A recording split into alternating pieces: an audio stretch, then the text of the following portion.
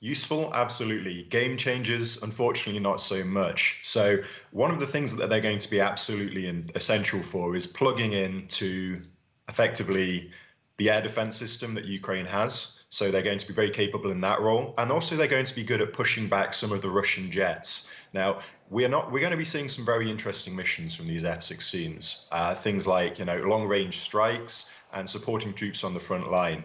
They're probably not going to be used in air-to-air combat. They're probably not going to be used for, things like close ground support in proximity to the front line. But yeah, they're going to be very helpful. The radars that they're equipped with are going to be very useful in kind of pushing back those Russian jets. And depending on what weapon systems they kind of are packaged with, they could make a tangible change to the battle that is unfolding. But in terms of fundamentally shifting the balance of the conflict, well, that's unfortunately unlikely. Ukraine's partners have so far agreed to supply just over 80 F-16s,